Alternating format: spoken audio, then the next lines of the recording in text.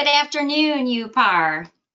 Thank you so much for joining us today on this, well, here it's a beautiful Friday. Hopefully it's a beautiful Friday where you are as well. My name is Colleen DeLang. I am a trainer for many of the associations across the state. I'm going to be taking you on a tour today of the Collaboration Center. A little bit about my background as not only my full-time staff here at the MLS, but I've also been an agent myself for the last 22 years, which allows me really to show you some time-saving tips and techniques when using the Collab Center. And so basically, if you're not familiar with Paragon's Collab Center, it's a way that you can set up a search and basically marry it to a contact record like a buyer so they can go ahead and immediately get new homes that show up with their criteria. So if you haven't attended a webinar, I see some new names today. So if you haven't attended a webinar with me before, here's a little bit of housekeeping. I try to make them as interactive. I'd love to be standing in front of you, but since I'm not, I want it to be as interactive as possible. So you can type in your questions throughout the demo today. There is in your GoToWebinar panel, which is probably minimized over at the right-hand side of your screen. It's usually an orangish red arrow. If you click on that arrow, you can actually go down that panel and find the questions box. This is really designed to alert me if you have a question. We usually do this in pretty small groups. I think there's only 10 of us on today. So if you do have a question, feel free to drop it in that questions box and I'll go ahead and address it right away. All right. So I'm going to ask one big favor. I always hate when I do these webinars and I find out 2 or 3 minutes in that no one can hear me or can't see me. So if I can just have anyone take a quick second and put in the questions box that you can see and hear me, that would be great. There's nothing worse than, like I said, 5 minutes in, all of a sudden I see somebody can't see or hear us. So if someone could just put a quick, we can see you. Thank you so much, Christy. Thanks, Daniel. I appreciate it. All right, so let's go ahead and get started. So first, as an agent, I'm going to tell you that I empathize with you because I know you've gone through a lot of change with this conversion. So I want to apologize for that. There were some things that, because of your geography, they were basically so different than any of the MLSs that we've onboarded in the past. With our data sharing efforts, we now have 97% of the state in our data share. But what that kind of means is, in order for the data share to actually work, those fields have to match up. So, and I have to tell you, I had no idea how impossible that was until 10 years ago when I joined the MLS. Basically, when a field is looked at by another MLS, it has to be a field that they're going to recognize and recognize what should be in that field. So that's why the conversion was a little more difficult. And again, I think what really intensified that, unfortunately, is the differences in your geography as far as bluffs, searching on interior and Great Lakes. So those were things that we added right away when we realized how important they were in your searching. But I apologize, I know it's never fun when you have to go through a change like that. So what I thought I'd do is, just before we go into the Collab Center, I thought I would show you some of the benefits you got, because I know that's what I would be wondering as an agent, like, I'm going through all this change, what benefit do I see? Not only are you seeing properties coast to coast, because let's face it, our buyers are now finding information on Zillow and IDX sites, and they're calling us, and they're not always in our exact area that we may have just worked in before. Or maybe you want to see comps in your area and another agent listed grandma's cottage over there. So the idea is you get a lot more data. And now, as I mentioned, through my role source, we now have 97%. So we are literally 3 MLSs away from having, and by the way, I know that doesn't sound like a lot, but we're talking 34 MLSs in the state of Michigan. A little point of clarity why I bring this up is, when I started 22 years ago, I had to belong to 3 MLSs, which was painful enough. I had to learn 3 different MLS platforms. I had to learn Paragon, I had to learn Matrix, I had to learn another sort of antiquated system. And I had to put the exact same information for my listings in 3 separate times. And I was constantly getting fined because I would forget to close one over here in this MLS, or I'd forget to mark it pending in the other MLS. It was a nightmare because nothing talked to each other. So about 14 years ago now, our CEO said, you know what? You're licensed in the entire state. You should be able to belong to whatever MLS you choose, and you should be able to have all the information you need in your home MLS database. And that's kind of how data sharing was born. And it was actually born way before it was a cool thing to do. So I know it's been a lot of change, and I do apologize, but I just kind of wanted to give you a little background about why that change is taking place. The other thing I wanted to talk about was strictly the new functionality, new features, and new tools that you get through this functionality. So I'm just going to kind of minimize this down here so that you can see more of this. The new tools that you get allow you to not only access, and here's kind of our data sharing footprint at this point. So these are all the different listings for 1 year that we now bring in through data sharing. We have more MLS than any other, or more data than any other MLS in Michigan, and more data shares. Another thing that's important is it allows us to bring you enhancements on a bigger level and products on a bigger level. So UPAR actually just this week, and matter of fact, you're the second group I'm showing this to, so it's brand new. We have upgraded your high resolution photos. Now, I'm going to be honest, when the tech people started telling me numbers like it's 3,000 by, I had no idea really what that meant. It was totally lost on me, I'm sorry to say, because I am not super techie when it comes to what those pixels mean and what it's going to do. So I said, hey, so that we can actually talk to realtors about what that means, can you give me an example? Can you give me a photo, show where the other MLSs are, as far as this resolution, show where we are and where we went to this week. And so that's what I'm showing you. So the photo that you're looking at right now is all the other MLSs in the state. This is the common high resolution photo. This is where we currently are, okay? So this is what My Real Source is offering, what UPAR is offering. So when you're putting in your listings, it automatically will take your great high-res photos and display them on these IDX sites like Zillow and many of the others, your company websites. But now, as of this week, this is the new resolution. So just, I know when it's a number thing, it didn't make any sense to me, but look how crisp and clear that is. And when buyers are looking on IDX sites and syndication sites and the Collab Center, which we're going to look at today, this is what they are now seeing. So just kind of to recap, this is the average MLS photos. What My Real Source increased the resolution to, this was a couple years ago. And as of this week, this is that same photo with that resolution. So good stuff coming. So your photos are going to get even more exposure and be even crisper, clearer. And of course, that's never been more important than right now. The other thing it allows us to do is give you tools and deep integration into your MLS. So this, and I apologize, kind of looks like a garbage can. Brian's been pretty busy backfilling all your information to make sure your searches are working great. But this, what looks like a garbage can, is actually deep linking into BSNA. Now, I know whenever I show this, people in the Upper Peninsula, and I spent a lot of time in the Upper Peninsula growing up in the Keweenaw. My father had property just outside of Copper Harbor, and at the beautiful Lake Superior, where every time I would try to put my toes in, it seemed cold. But growing up there and spending most of my summers up there, I have to tell you, it is just the most beautiful country. But I know when I'm talking to a lot of UPAR members, one of the common things that I hear is, well, not every municipality or city or township up here uses BSNA. And you're right, and not all of them use it down here either.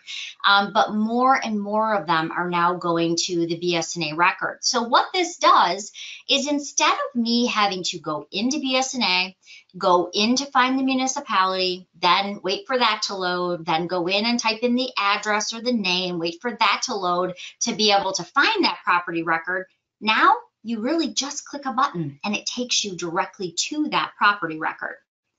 Now, let me also point out that if there is a fee because some of the municipalities, they make money on these property records so they can keep them updated, and they charge anywhere from $2 to, I think the highest one I've ever seen is $4.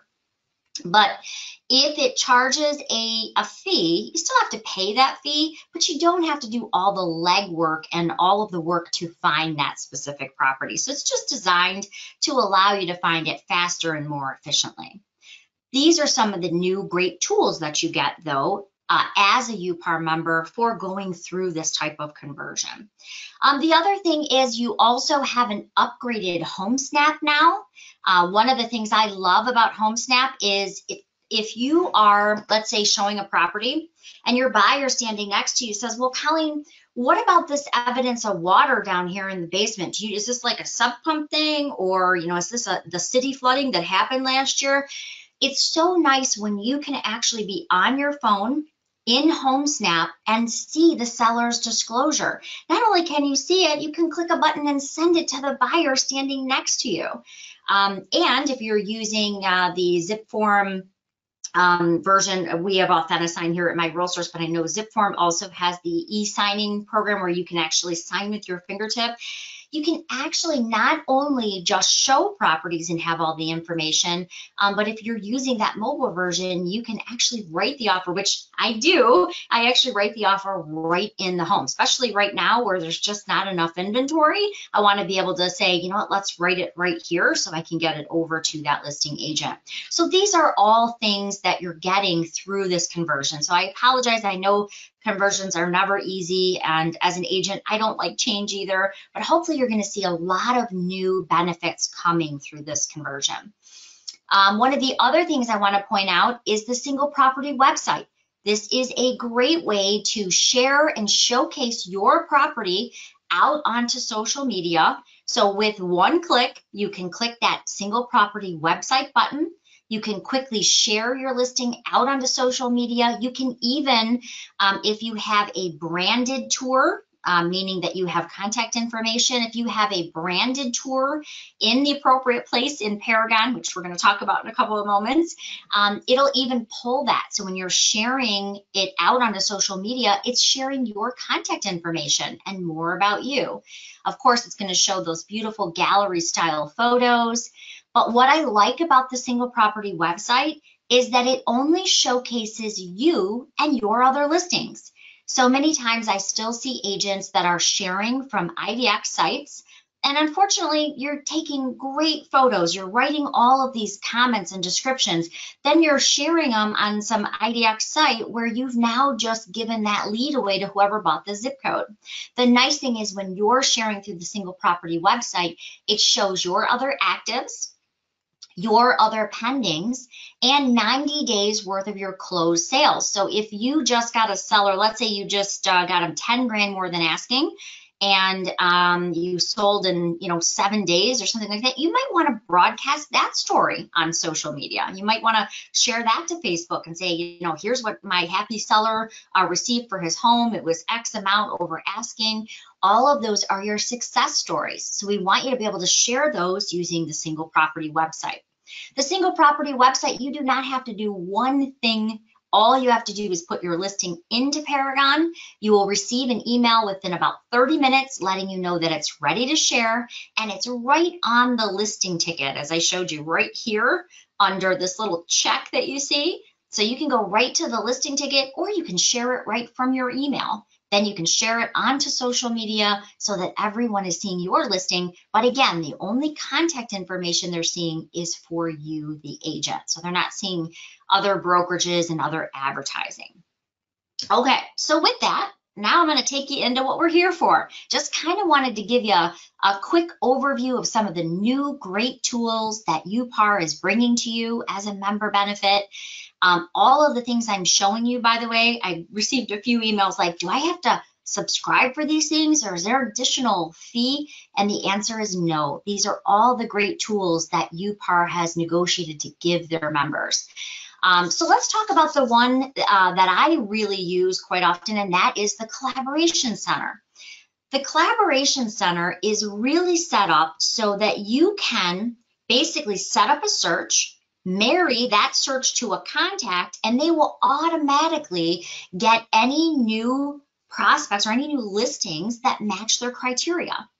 I kind of teach this class backwards of everyone else at the MLS, because I kind of like to show you what the Collab Center looks like first and how it works. And then I'm going to show you step by step exactly how to set it up for your clients. So I'm going to, again, kind of teach it backwards. I think the number one thing that confuses people about the Collab Center is through all of the classes. If you've taken other classes with me before, with all of the other classes, I've said resources is your toolbox, right? Where you're going to find all your tools. So people will call and they'll say, well, Colleen, where is that Collab Center tool? And I think that's why more people don't use the Collab Center, quite honestly.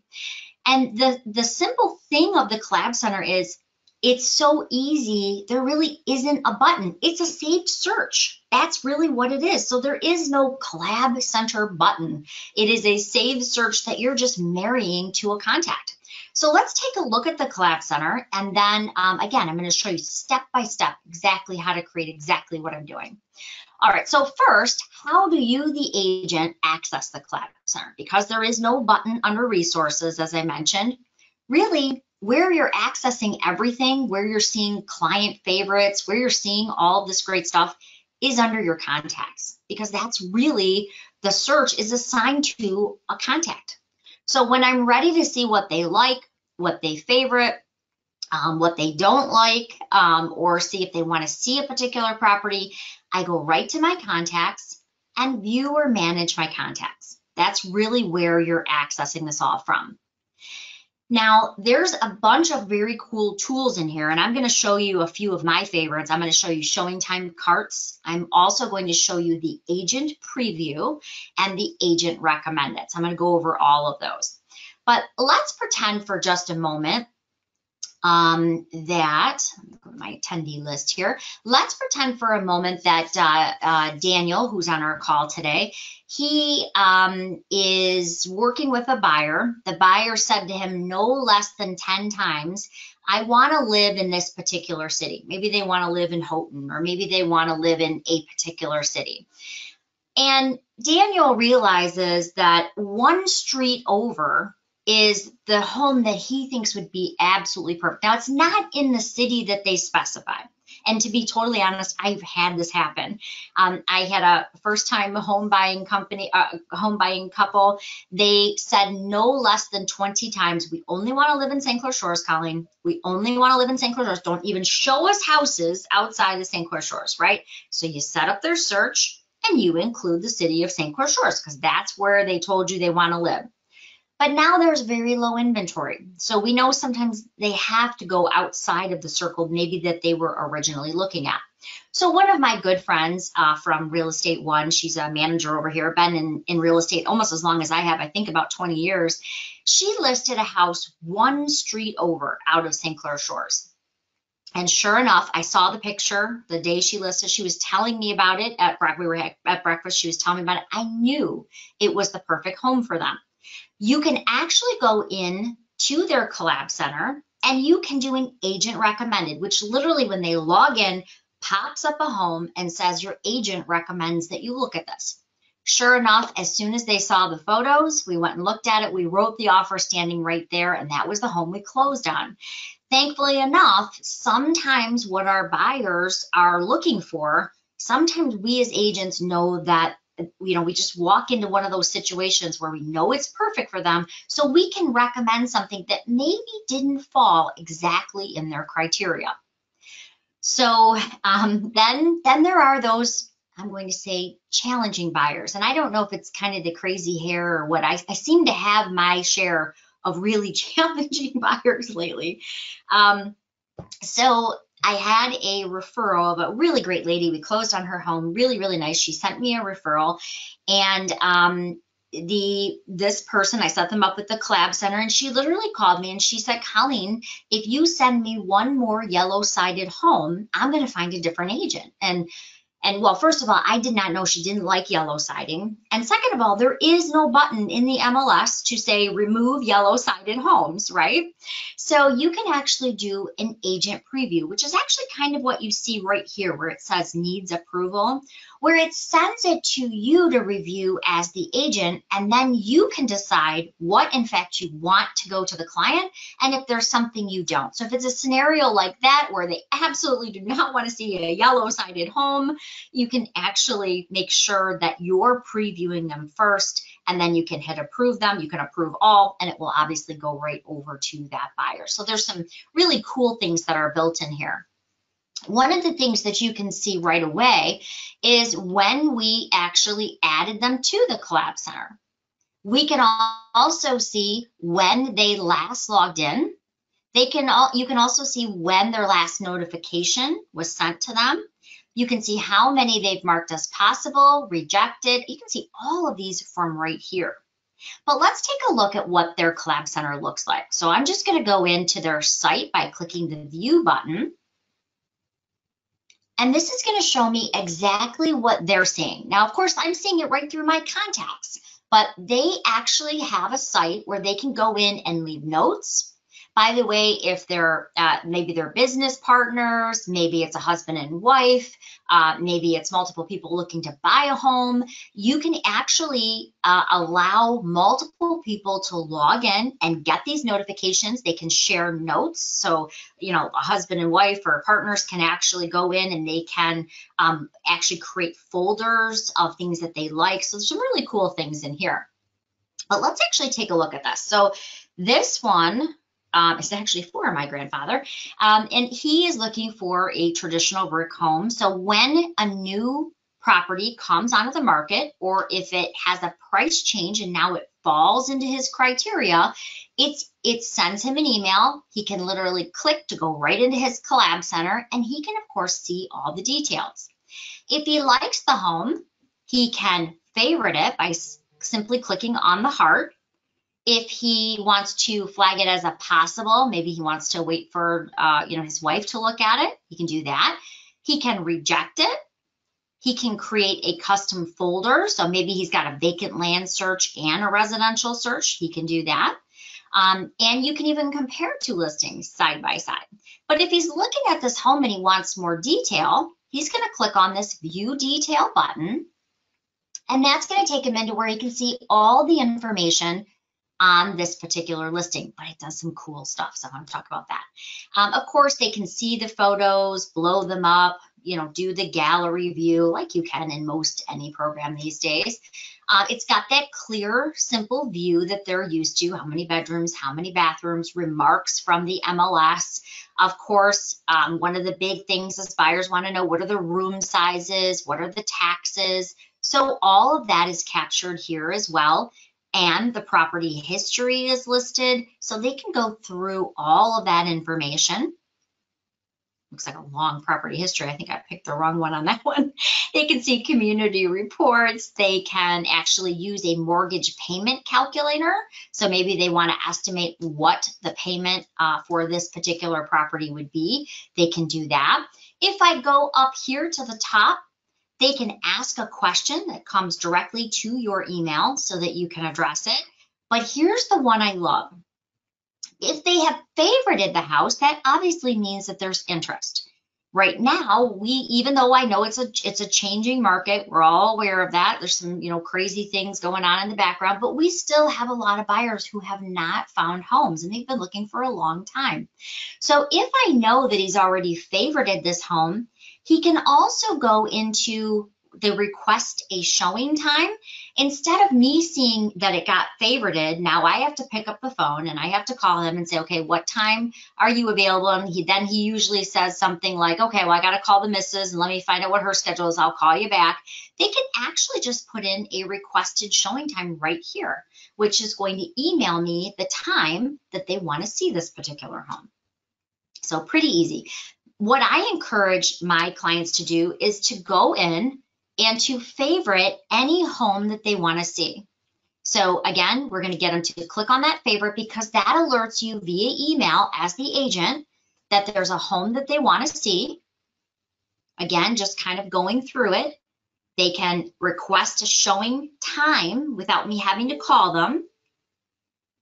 They can see the rooms. So here's our room measurements again. It's a 10 by 12 bedroom on the first floor. It has carpet. All of that is here. As I scroll down, if there's an HOA fee, they can see that. But this is my favorite part. They also now can see the seller's disclosures and the lead-based paint disclosures. So if they have questions about a home, now that's great, but really what I like about this is we've encouraged all the members in our area to add in the bylaws, like the master deed and bylaws, the rules and regs. So if you're showing a condo, do you know how nice it is when they can actually see that they can have pets? They can have 2 dogs, maybe there's a size restriction, or they can't have pets, even more, you know, they've got a dog and they want to know, is this a place they could live? This is really nice when they can actually see it right from their collaboration center. Of course, up at the top, they can also do a street view, which literally allows them to walk down the street. They can see in this case, I can see a garbage can laying there, but I can also see the home to the left. I can see the home to the right, and I can literally walk down the neighborhood. Now, I can do this as the agent, but your buyers love it when they can actually view a neighbor, especially if they're looking to move, you know, an hour or 2 away. It's really nice when they can actually just walk down the street doing that Google Street View and check out the neighborhood right from their computer or their phone. So hopefully that makes sense. Okay, so the next thing I want to show you is if you can get I'm just going to grab a couple of these. If you can get your clients to favorite things, I will show you. And some of these have gone pending, so I'm going to just take a few of these out. If you can get your clients to click that favorite button, one of my favorite features is how easy it is to set up the showings. So again, if you can get them to click the favorite button, and especially if you can get them to let you know when they want to see it, with one click, you can set up all of these properties in a showing time cart. Now, I don't know if you've ever used showing time carts, but I think it is truly one of the best things since sliced bread. And I will tell you, I was privileged enough to see some information about a month ago of the new showing time system. It's getting a kind of a top-down renovation where you're going to be able to do even more through the app. It's going to have a new UI, which is going to be even more user-friendly. But let me show you why I like how Showing Time works with the Collab Center. So I've seen that my client has gone in and he's favorited some properties. It's going to, of course, alert me as the agent that there are properties he favorited. And remember, I'll also see the time if you can get them to select that. Now, instead of me going in and trying to find appointments for each one of these houses separately using the Showing Time link, what if I told you you could just check them off, go up to this Actions plug, and hit the Showing Time button, which will pull all of those properties into a Showing Time cart. So I'm going to build my Showing Time cart, and I'm going to say I want to show these on Sunday. Okay? And it's going to ask you, well, who do you want to show them to? I put in a bunch of fictitious names, but early on, the only person who can actually see your buyer's name or who you're showing the properties to is you and your broker.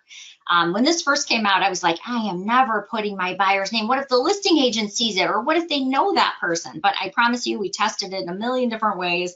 The only person who can see your buyer's name is you and your broker, because your broker has an overview panel.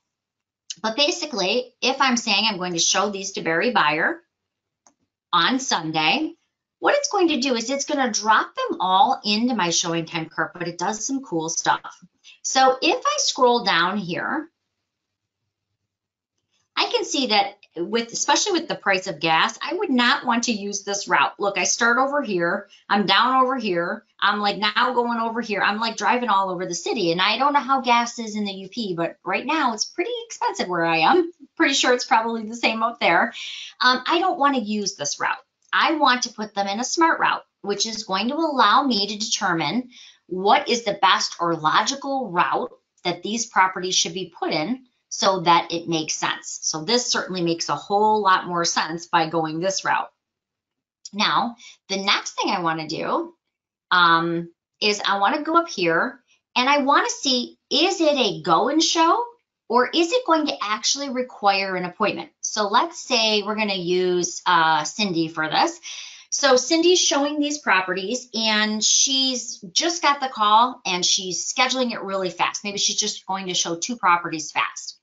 Well, if you're going to meet up right away and she's walking out the door, you probably want to start at your go and show, right? Because a go and show means you're immediately getting the lockbox. Where an appointment required, well, I don't want to be standing on the porch with my buyer if it's got to go to a seller or a listing agent and maybe they're not checking their voicemail. They don't know we're requesting a showing and now we're waiting around. The other thing I want to do, so I can kind of use that in my scheduling process, the other thing I want to do is, because you guys cover such a huge area, I also want to make sure that I'm giving myself enough time. And the reason I say this is I see a lot of central locks up in the UP. We use central lock and master lock down here. And so a lot of agents, because of the amount of showings, are shortening up those showing windows. I have a lot of friends who are leaving it to 15 or 30 minutes as their appointment window.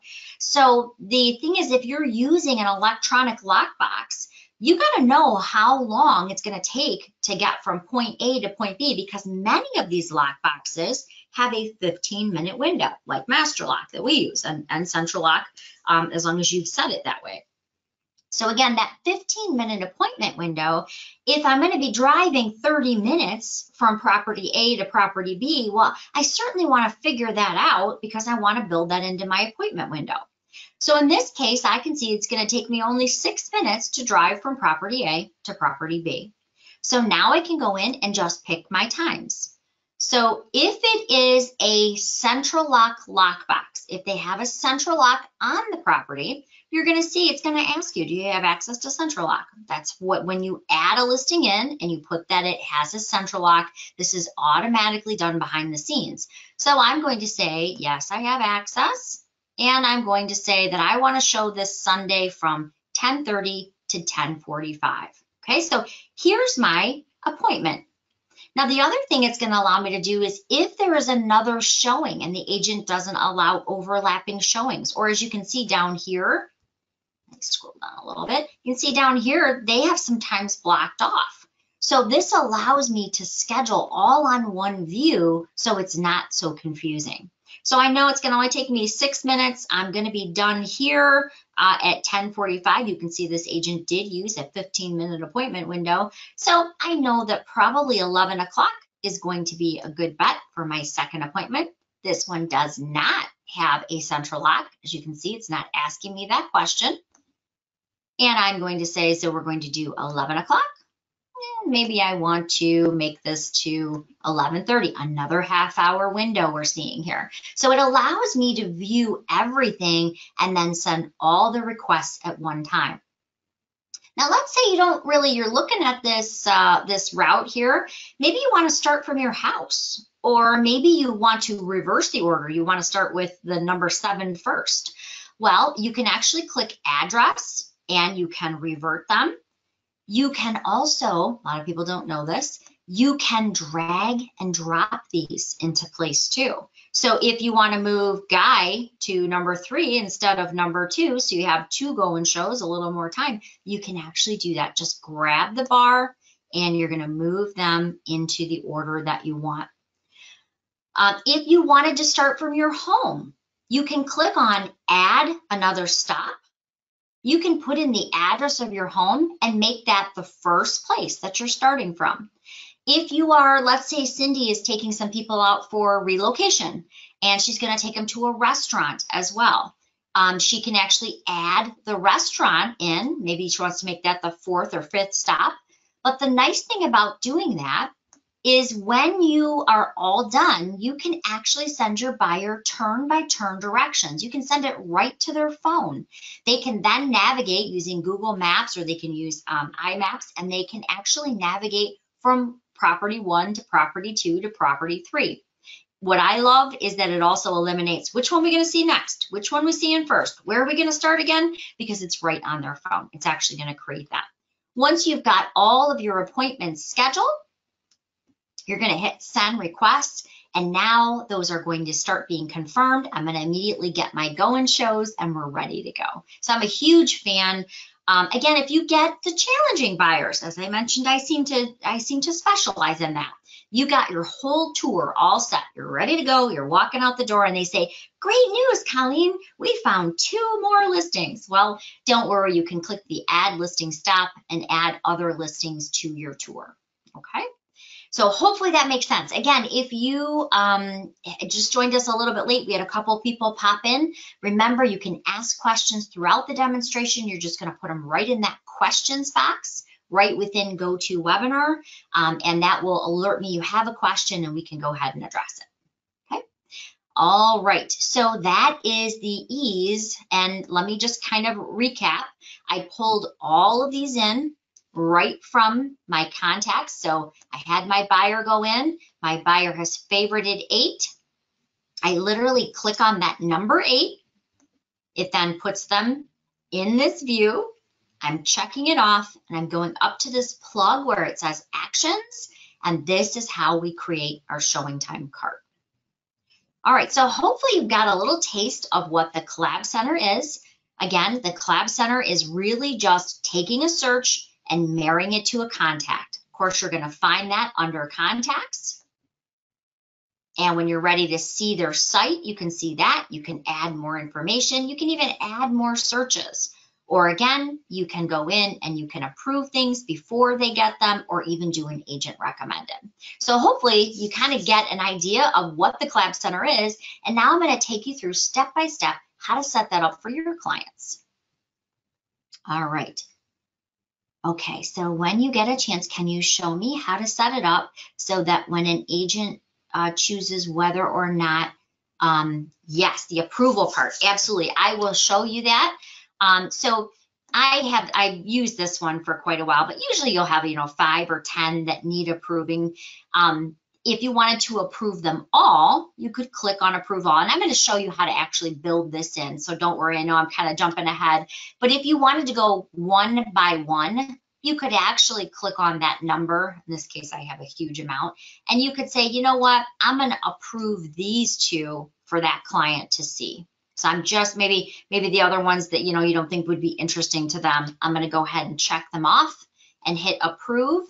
You could check them off and just remove them. So disapprove, I don't want them to see them at all, but you want to get them out of that list. So you can actually go in, or you, again, could even approve all right here.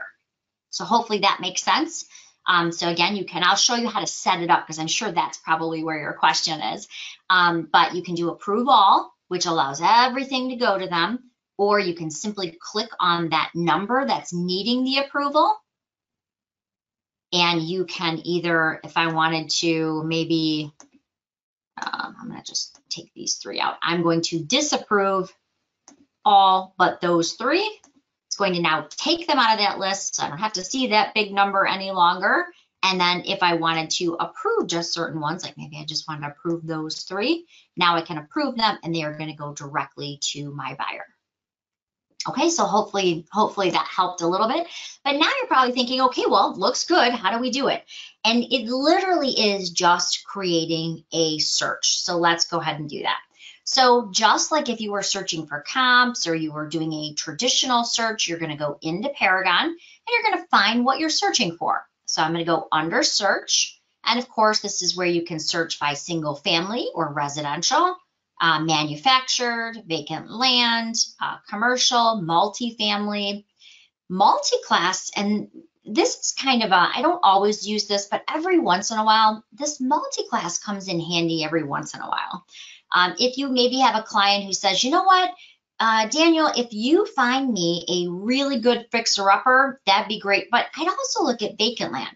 Well, now it kind of covers single family and vacant land. So if you are looking to set up one search that would actually cover both of those classes, that's what the multi-class search is. But in this case, let's go into our single family. because we've added a lot of fields, some as recent as this morning, as a matter of fact. So there's a lot of new fields and a lot of features. And I know that this is always challenging because it's changed from what you did before. So we're going to address some of those changes in the class too as we're setting up our search. So the first thing is, what type of home? Now, there's been some question on, well, what if they don't want to see condos? They just want single family homes. Well, just click on that magnifying glass, and then you would just select single family home. So no condos or farms would show up. Status. So I'm going to select actives. Now, I have to be honest, I am not a fan of some of the new statuses that have come out, such as accepting backup offers, because let me kind of explain. We as agents, according to license law, we have to present all offers. So guess what? We always accepted backup offers, but that's not why I don't really like them. I don't really like them because they're pretending to be active to the public. And really, when you're accepting a backup, that means there is an offer that's already been signed. So if you're going to allow your buyers to see the ABOs, you might just want to remind them that ABO means that right now there is an accepted offer in play. It could fall through. You know, maybe they're not comfortable with the financing or something of those, of that nature, so they wanted to keep it in ABO. But it's just nice when you sort of give your buyers a heads up that that's what it means. And, as well as coming soon. So in this case, I'm going to show them everything that's going to be active. And now I'm going to go down here, and do I want them to see rentals or just things that are for sale? So I'm just going to cover a couple of these because I want to really get into features.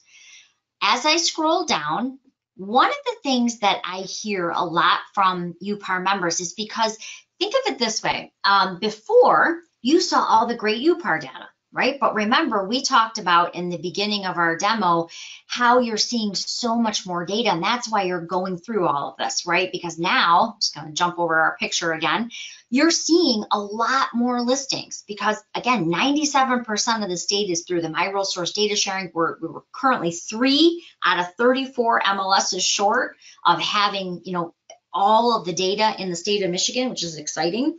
But the idea is sometimes that brings challenges when you're searching. So I'm going to show you a quick tip that no one ever showed me, and it drove me crazy. So hopefully you'll find some benefit for this as well. A good example in my area, and I'm going to use an example in your area and an example in mine. I just kind of want to go through it so you understand it. When I go to area, if I type in something like Clinton Township, there are 5 Clinton Townships in the state of Michigan. Can you believe that? How do I know which is the Clinton Township that I'm looking for, right? Because if you pick the wrong one, your buyer isn't going to see any properties. So how do I know what is the right Clinton Township? That kind of always bothered me. So then I learned the trick. When you're typing in a city like Clinton Township or like Houghton, the first 2 numbers that you see here are actually Phipps County identifiers. And that means it identifies what county, but how do you know what county that is, right? 50 could be anywhere. We don't memorize, 83 different counties, right? So if you go up to the county field and you were to type in my example, Macomb County, I can see that it starts with a 50. So when I am searching for the Clinton Township in Macomb County by me, I know this is going to be the one I want because it starts with a 50. Let's do that same example with Houghton. So if you are looking for the Houghton, and as you can see, there's 4 different Houghtons here. If you're looking for Houghton, but you want the Houghton that is in Houghton County, if I go to the county and I start typing in Houghton, I can see it starts with 31. So if I am looking for the Houghton in Houghton County, I know this is the one that I'm going to want. Okay, so you're probably thinking, well, that seems like a lot of work. Well, you're right, but here's a little trick. If you are really just doing business in 1 or 2 counties up there, you can even save the counties in here. So good example. So if I mainly sell in Macomb, Wayne, and Oakland County. So I actually, in my real life searches, I have that saved in there. If I click on Macomb County and I entered it into that field, when I go to the area and I start typing in Clinton Township, look what happens now. I only get one Clinton Township. The only Clinton Township I'm going to get is for that county. So again, if you are, same concept for you, if you are only looking for the Houghton in Houghton County, well, just add the county in. Now you're only going to see that option. Okay, so it's just a quick tip. Here's another cool thing. And again, these are things that no one ever taught me that I thought if I ever were to teach this class, I would show people this because this is way, way easier. As we identified, in Houghton, the county starts with 31, okay? But what if Cindy she has a buyer and they said, you know what, Cindy, we want to see everything in Houghton County, but, you know, with 3 bedrooms and 2 bathrooms and this square footage, but we don't like these 3 cities, okay? So you do not want to have to go in, and I don't know exactly how many cities are in Houghton, I apologize, but you don't want to have to go in and put in, you know, 1 city and then the next city. And then, I mean, that is a painful process, right? I'm going through and I'm typing in city after city. If you've got 30 or 40 cities in a county, that would be maddening. You also don't want to just put in the county and then all of a sudden have to take all these listings out or approve them first, right? Because that's a nightmare too. So here's your next tip. Simply go over to the magnifying glass to the right, okay? This is a kind of a secret tip. Not many people know this. You're going to go up to the field. If I'm looking for all the cities in Houghton, I'm going to do 31 because I know that that's the identifier for Houghton. And I'm going to do begins with. Okay, so I'm going to do 31 begins with and enter. This now is going to give me all of the cities in Houghton County. If I'm going to use the example with Cindy, if Cindy's buyer said, okay, we want everything except for Calumet and Lake Linden, instead of typing in the other, 21 results, 21 different cities, what if I told you could add them all in and just take out the 1 or 2 they weren't interested in? Okay, so hopefully that made sense because for the longest time, I got to be honest, I thought, woo, there must be a better way to do this. By the way, if you want to clear it out, you can always just click over here on the X. It's going to wipe it all out for you. So keep in mind, if you're looking to search a big area and you don't want to have to type it all in, just type in that identifier begins with and then hit enter. It now is going to show you all of the Houghton County cities. If you want to add them in quickly, maybe just take out 1 or 2 or 3. It's that easy. So a lot easier than having to type in the 21 that we selected. Okay, so hopefully that helps. Again, if you want to remove them, if you didn't mean to add them in, you can always go right to your X and pull them out. All right, going down. So structure style, we've added a lot of different structure styles, architectural styles. Matter of fact, just today, we are adding, camp and block for different architectural styles. So you're going to see more and more are coming. We're going to talk about structure style, architectural styles. Basically, structure style, if you click on the magnifying glass to the right, it's really identifying how many levels. Is it a ranch? Is it a 1-story, a 2-story? Is it a 2nd floor condo? Is it a tri-level? So that's really what a structure style is kind of, think of it more like the levels, if you will. Architectural style, that's, more in describing, is it a salt box? Is it, is it an A-frame home? Is it so it kind of gives you, is it a log cabin? And those are good examples of that.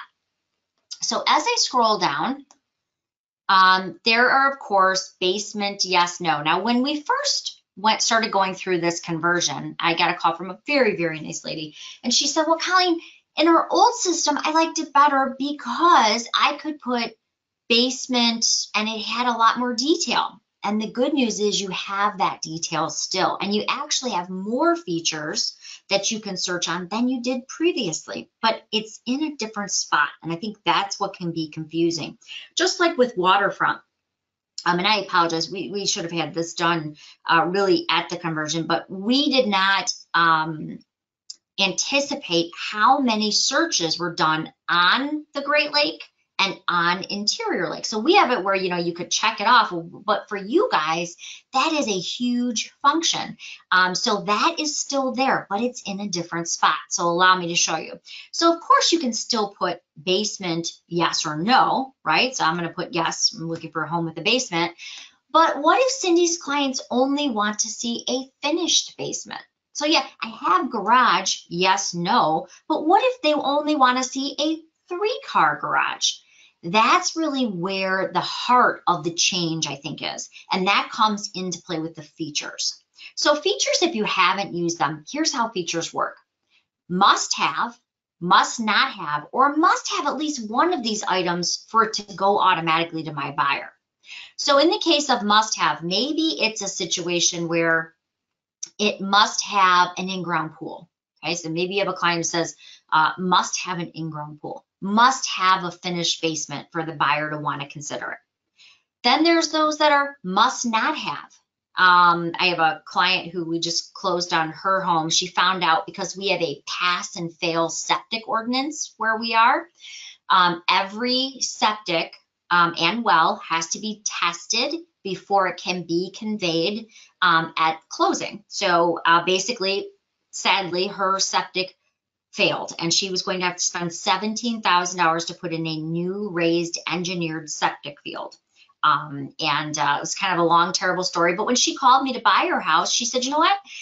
Don't ever show me a house on a septic. I don't want to maintain it. I don't want to know anything about it. I don't want to see anything on a septic field. So you can actually say, okay, must not have a septic. Anything that has a septic, which is a required field, by the way, what type of water and what type of sewage, that is required in the MLS. So anything that had a septic did not go to her automatically. And you could even set it up so you could approve that if you wanted to. All right, so the next one. Must have at least one of these. So this is a good example of maybe he doesn't care if he's on lakefront or has river access. So as long as it has one of those so he can get his boat out to the lake, that's all he really cares about. But you're probably thinking, well, how do we know what these features are? Well, here's your next tip. If you go over here to that magnifying glass I keep referencing, we've actually broken them down into categories, but you have a lot more categories than you did before. So for instance, let's use that example of Cindy's working with a buyer. The buyer said, Cindy, only show me homes with a finished basement. We need that extra living space. I can select must have a finished basement. As you can see right here, now that buyer in their collab center is only going to see things that the agent has selected has a finished basement.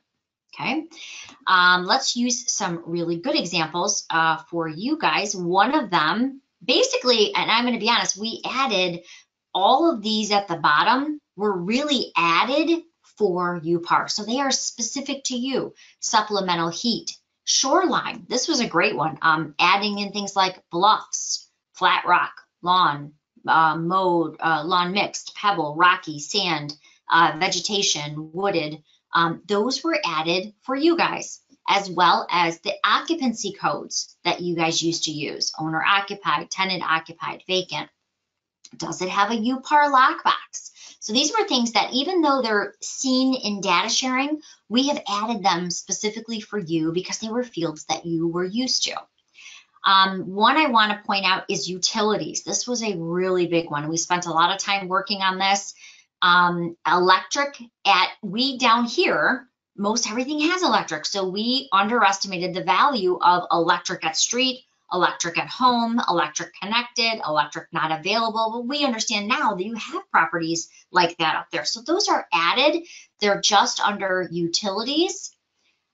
There is also the water features. This is going to be a really big one. I probably get a call every week on this one.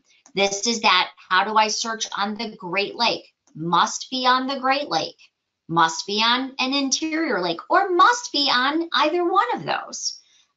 In order to must have at least one of those options in order for it to go to my client. So again, these are, you're going to notice not only do you have Great Lake and interior lake, but you have some that you may not have seen before, like sandy bottom, shared waterfront, common to waterfront. Common to waterfront, actually, I'd never heard of that, to be totally honest. But up in the Sugar Springs community, which is the Claire Gladwin community, it's a big resort town, they have a lot of properties where it looks like your property goes right down to the beach, but actually it's a common area and anyone can use that.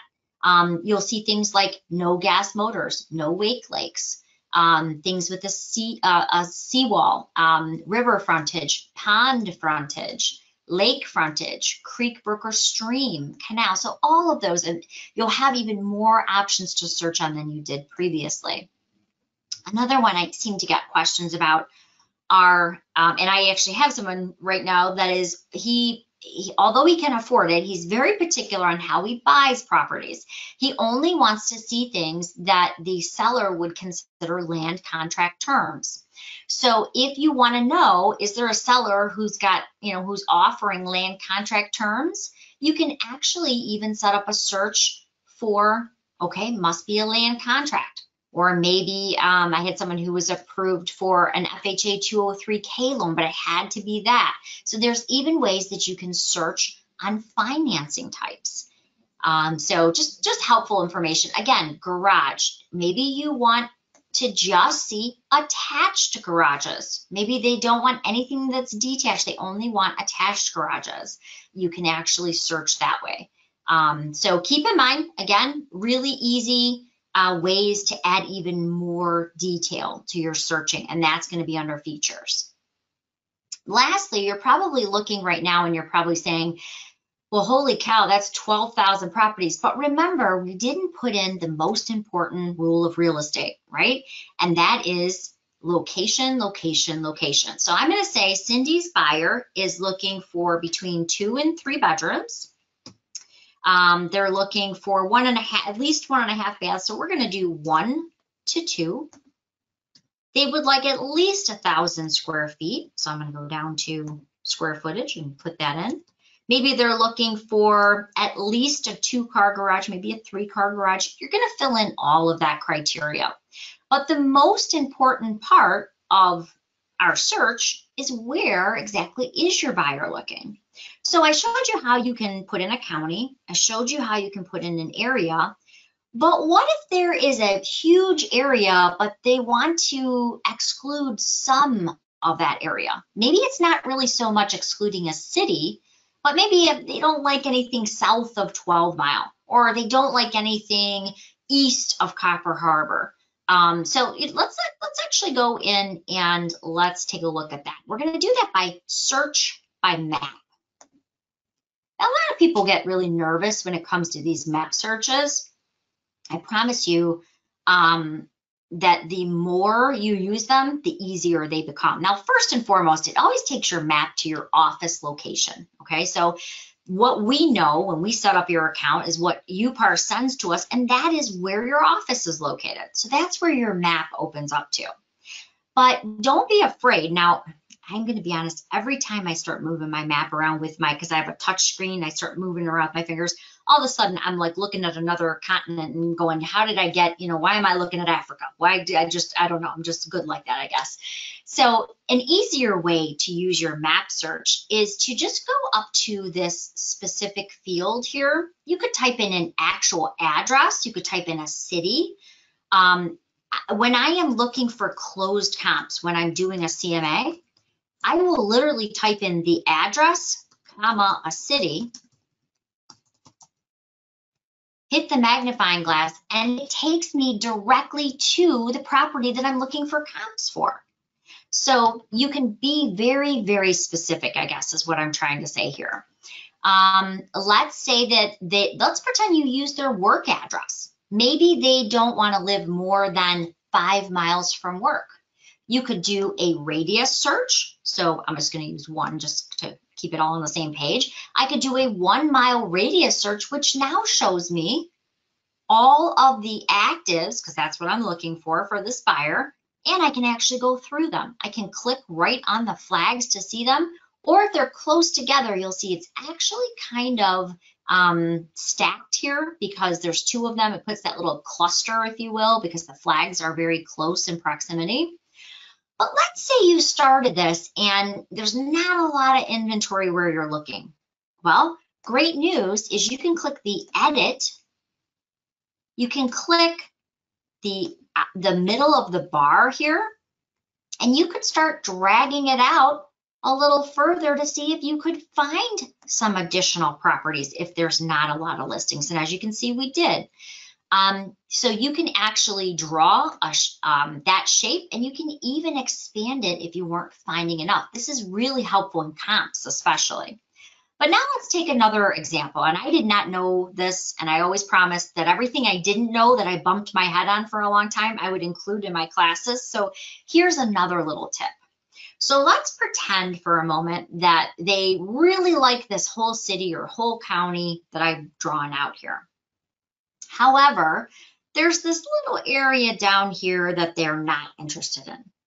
Did you know you can draw a shape on a shape and exclude an area? So if you did a whole city, and let's say that they are very unimpressed with this area over by the Clinton River here. I'm just going to kind of draw it out. So they're going to say, you know what, okay, you know, we really like this county, but there's this one area of the county that we really don't like. You can draw a shape on a shape. Now you're probably thinking, lady with the fuzzy hair, that just made a bigger shape. Well, one more step. You're going to go to that blue check mark that says include, and you're simply going to exclude it. Do you see what happened? Those two comps that were in that area are now not going to go to my buyer. Basically removed anything that would show up in that area. You can have up to 10 shapes on your map. So let's pretend Cindy has a buyer, and that buyer says, you know what, Cindy, I really like this 18-mile area here, but I don't want to go north of Canal. So Cindy can say, okay, no problem. We're going to draw. I like the polygon, but there's a bunch of different drawing tools. So we're going to say, okay, they don't want to go west of Hayes. They don't want to go north of Canal, but oh, their mother-in-law lives over here. So we're going to kind of draw this so we're not too close to the mother-in-law. You can literally start and stop clicking everywhere you want to draw a shape, and you can draw up to 10 shapes on your map. If you also wanted to kind of check out the lot sizes, is it a larger lot, smaller lot? Remember, you can always zoom in. Another thing I did not know, maybe they're looking for a little frontage. You can always zoom in. Now, when you're looking at parcels, you kind of have to zoom in quite close. But if you go to this, it kind of looks like 3 papers stacked on top of each other. You can click on that, and you can say, okay, we want to see the parcel lines to see how big these lots are.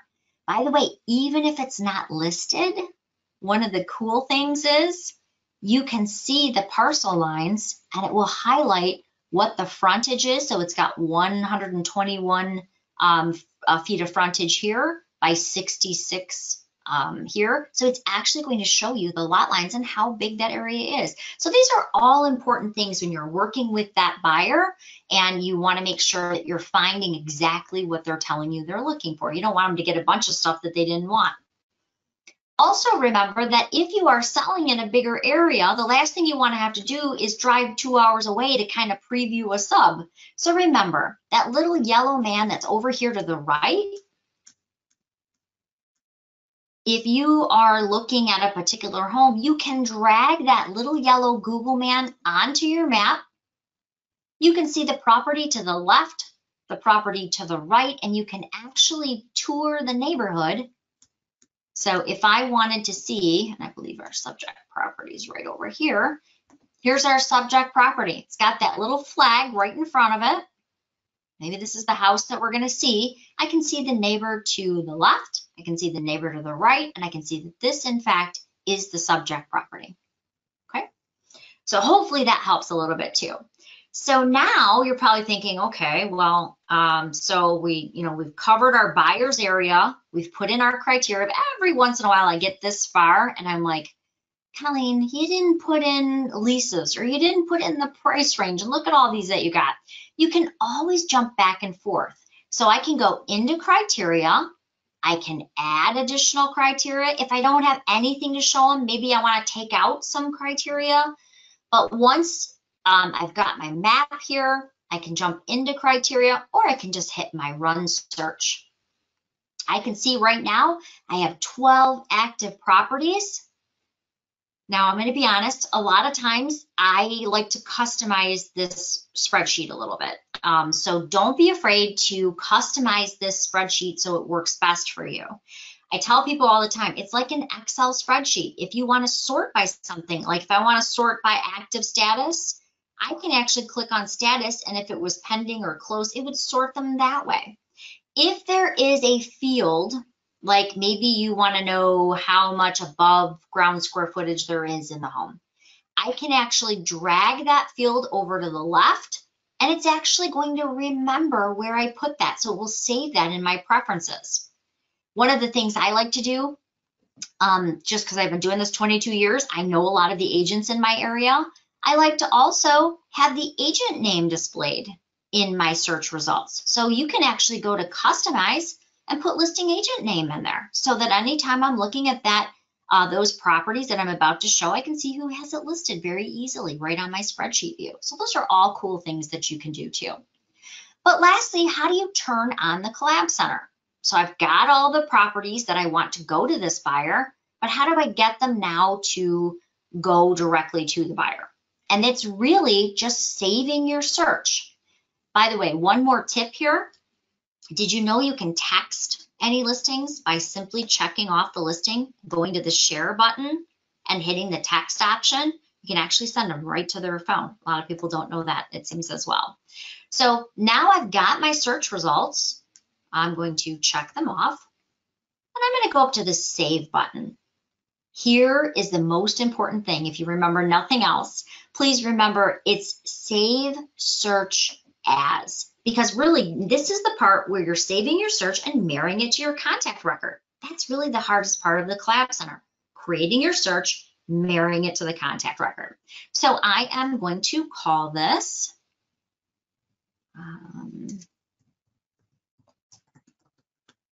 Cindy search. Now I want to turn it on so it goes to Cindy's information. So if Cindy's already in Paragon, I could simply click on the contact record and assign it. But in this case, I'm going to add a brand new person. So I am going to say, I'm going to put in Cindy's first name, last name, and then of course I would add in her email address, but for the sake of our demonstration today, I will be adding in me.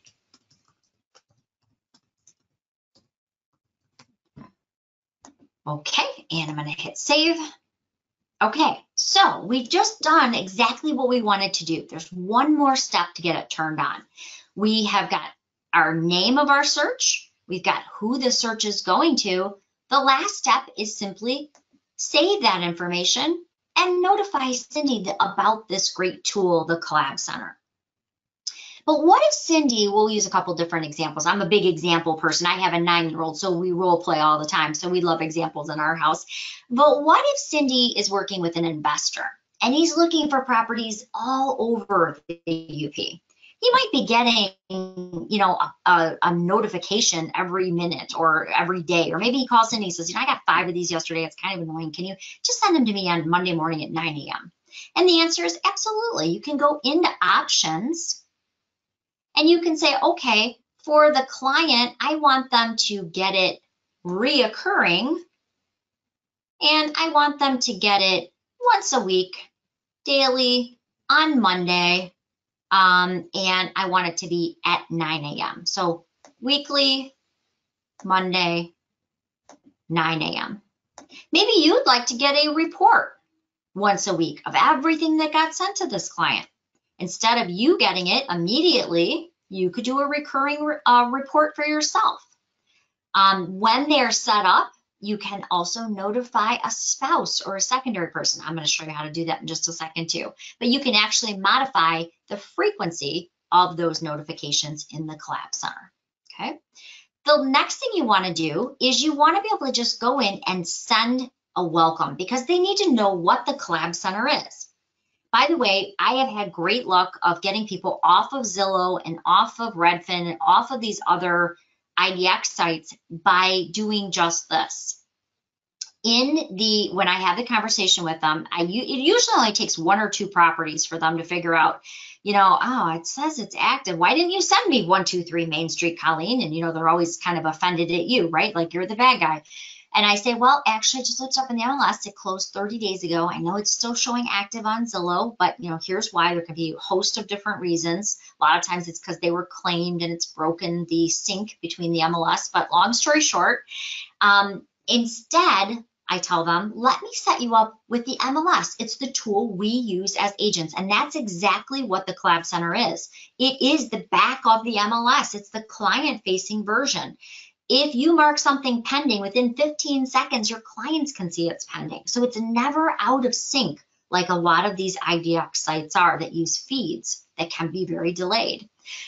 So in your welcome, there's an automated message. You can put your own in there though. If you go into your preferences, there's a spot where you can write your own message. And that's exactly what I've done. I've put, hey, this is the tool that we discussed. This is the MLS that I use. If you have any questions, please give me a call, but I have a whole message that goes out to them, and you can hit preview and you can see it as well. Then once you send that welcome message, so I'm just going to send what's here, that Collaboration Center site is now set up. When you want to, let's say you wanted to add that spouse or that other investor, you can always go into contact information here, and I can add in a secondary name. So Joe Schmagegi, and I can put Joe Schmagegi is to receive those notifications, or if they're going to be primary. If they've purchased, now I don't want to delete the contact, right? I still want to send them my mailers. I still want to keep them in my contact records, but after they've purchased, I now want to make them inactive. So they're not getting those notifications any longer, but I still keep their contact record. Under the Collab search options, remember how I told you that you can preview them first? So this went back to, I forgot exactly who asked that question. Hold on 1 second. It was, bear with me for just 1 second. There was a question that was asked that said, how do we set it up so we can choose the property? So thank you, Jeff, for your really, really good question. So we showed the approval part, but thank you, I saw it just as you said that. So we showed the approval part, but if you want to turn on that preview, in order to make it happen that way, you're going to go to this area right here under their contact information, and you're going to click Agent Preview. Then once you save the agent preview, that's what turns on that approval process. So that's how you see it right here. So if you want to be able to approve them here, all you're doing is when you're setting up their search, you're turning that agent preview on here. Okay, so hopefully that makes sense. It does have some limited CRM ability too. If you, my son goes to a little Catholic school over here, and so I set up a group for Jake's school, so I can keep track of. I do a lot of fundraisers and stuff there, and I always hand out the little water bottles at all the little, races and basketball games with my card on it. So I want to keep track of how many people are coming from that. So you can actually set up different groups where you can assign this person as someone who came in from that group.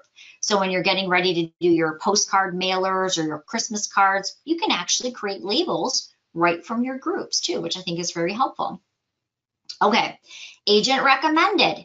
Again, if you have a situation where you really get the feeling that they are going to like a particular home, maybe it's not exactly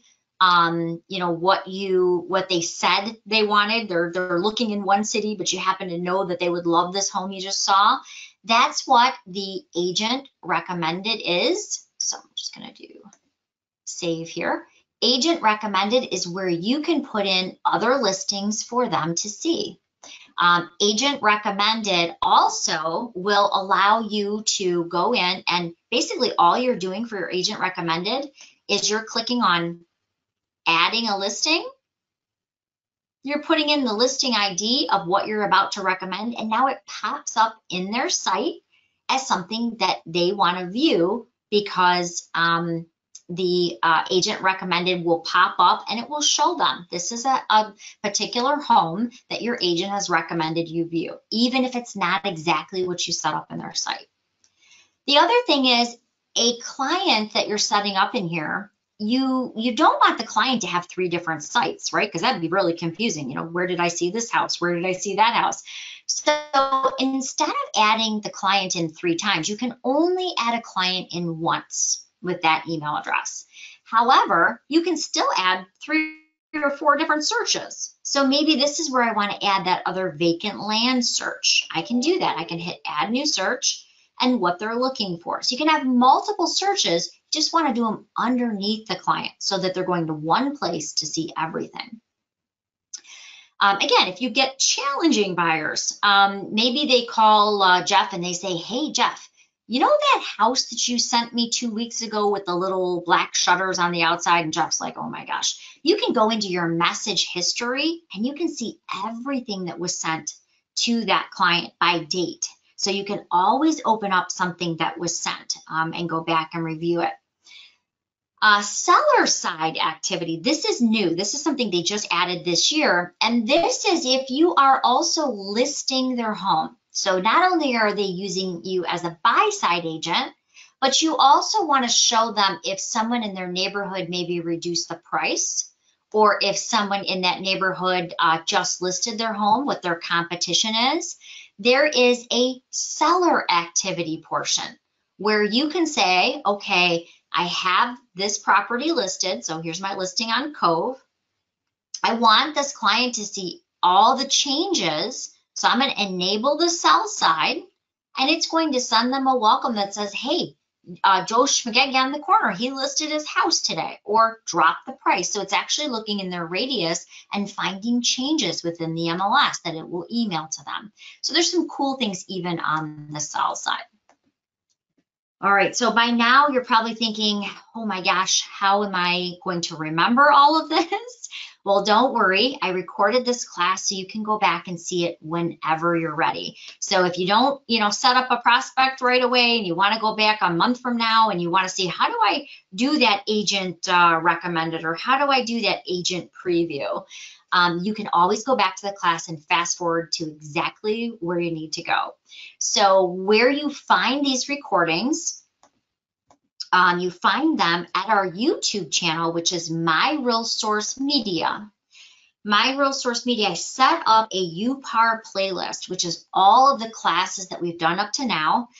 So if you have a question about Cloud CMA, if you have a question about HomeSnap, if you have a question about any of the classes that we've taught, you're going to go to view your playlist for UPAR, and it will show you, and you can actually fast forward directly to the portion you need if you want to know more about the new fields and features class, if you want to know about the advanced Paragon class, if you want to know about Cloud CMA, the lead generation class that we did. They're all right here within your MLS playlist. So again, if you're looking for it, it is, I think we've put it on your home page as well, if I remember correctly, but it is simply youtube.com/My Real Source Media. All right, now is a great time, if you have any questions, to plug them into the questions box. Hopefully I've answered most of the questions. Let me just peruse it and make sure I didn't miss anybody. I always hate that. Where is the printed welcome letter that explains how the client uses the Collab Center? Oh, great question. Okay, so the one that's out of the box, and again, you can customize it, that is going to be found in Paragon. I'm going to close these so it's not so distracting here. In Paragon, there is something called preferences. So one of the questions that came in was, how do I customize that welcome email? How do I know what it says when it's welcoming them into the Collab Center so they know it's the MLS, not like another third-party site? And the answer is right under your preferences, there is, close my GoToWebinar box here so I can show it to you better. Right under your preferences, there is under the word system, and hopefully your GoToWebinar box is not covering it, but there is something called the Collab Center Preferences Wizard. This literally walks you through setting up all of your preferences. So, and I'll kind of take it through real quick. If you hit start, it will basically show you what your name is going to appear as, what your cell phone appears as, if you have social media links that you want them to see, if you're trying to drive more traffic to your Facebook business page or your company website, anything like that. It's also going to show you what photo. Now, most of this is pulled over from your Paragon preferences, but the second page, the third page that you see right here, it says, welcome to my, this is where you can actually go in and edit the welcome message that comes to them. So again, if you go right into the, it starts off with agent information. The next one is that welcome message. This is also where you can add more links that show up, like your social media links you can put on there. The numbers that you want displayed on your Collab Center when it gets set up. All of that is done right through your preferences and the Collab Center Preferences Wizard. And that will walk you through. A lot of that's taken from Paragon and the Paragon Wizard that's right above it. However, if you want to customize it, and especially that welcome message, I do recommend customizing that so they know what the Collab Center is. It does tell them, but I like to tell them it's the actual MLS. I'm setting you up an account like an agent. That gets them to use it versus what they think they're seeing on Zillow and many other sites. All right, so I don't see any other questions. So I just want to thank you for attending the class today. There will be a quick follow-up survey. It takes less than a minute to complete. But if you just let us know what you thought of the class, if there's anything you think we could do better, or anything we could cover. I know it's a lot, but again, there is the recording that you can go back to, and hopefully you'll start using the Collab Center and pick up a few sales because you have a lot more data. All right, so thank you, everybody. Thanks for your time. Have a great weekend.